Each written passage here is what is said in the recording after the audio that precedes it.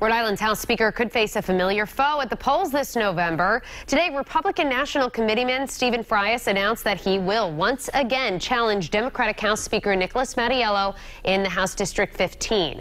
Frias lost to Mattiello by just 85 votes in 2016. He tells us he decided about a week ago to throw his hat back into the ring. It was basically a lot of things that are going on in the State House. I was dissatisfied with their budget. I was seeing kind of special interest legislation being pushed through, the line item veto being killed, the stadium that the taxpayers are going to be on the hook for being pushed forward. All those things accumulated, and I said we need a change.